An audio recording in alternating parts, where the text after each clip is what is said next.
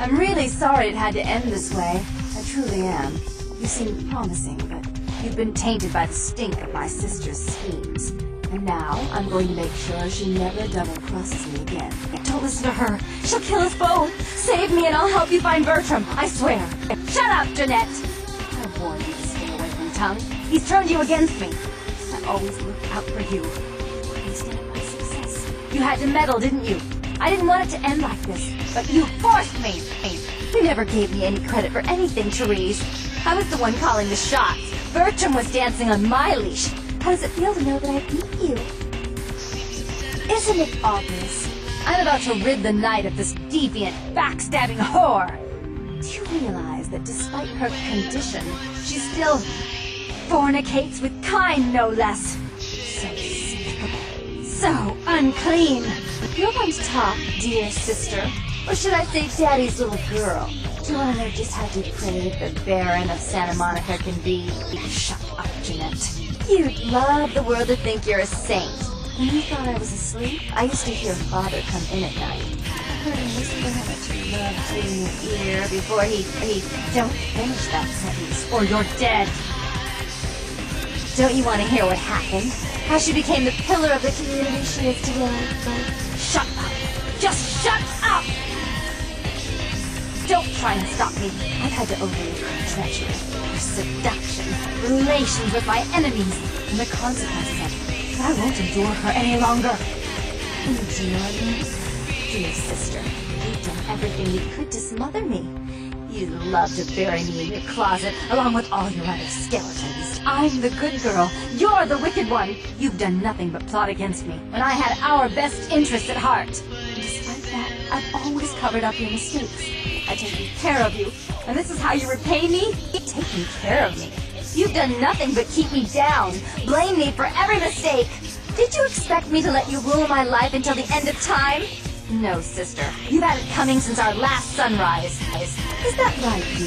If it wasn't for me, you would have never survived this long. Remember? They tried to separate us, but I refused. I chose this life, and brought you into it so that we could stay together. Obviously, you've forgotten. She's a control freak. People, things, emotions. If she can't control something, she gets rid of it. And you're a wild animal. You'll rub up against anything that'll take you in for the night. Then when you're stuffed and bored, you bite the hand that fed you. I don't think that's possible. How could I ever think to trust her again? And trust me? Who could trust you after what happened with Father Dearest? Father loved me. I was a good girl. I always did what I was told. You always hated that he loved me. You disobeyed him. You brought men home when he wasn't there. You were an awful daughter to him.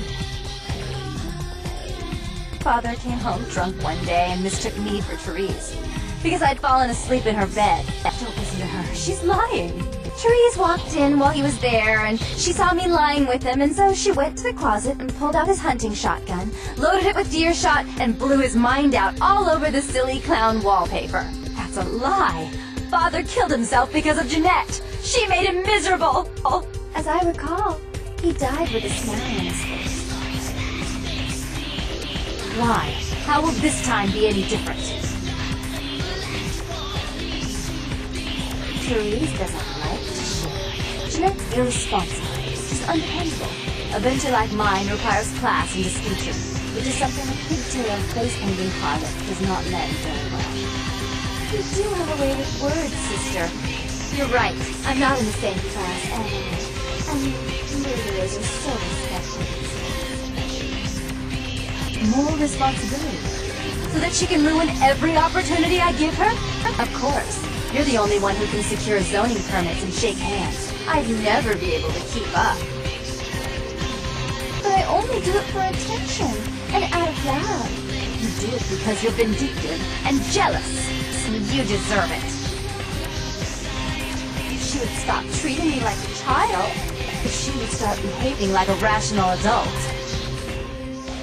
Yes, there was a time. When I was a child, I didn't have many friends. I suppose Jeanette was the only one. We never did get to go out of the house much. Father wouldn't allow us. He said we'd get hurt, so we stayed inside and we imagined our own worlds. And we spent so much time there together, ruling over those places. Those were happier times. before we grew apart. I never did. No, I guess I don't. Jeanette, if I were to offer you equal control in Santa Monica, would you quit consorting with Tongue? I'll stop working against you with him.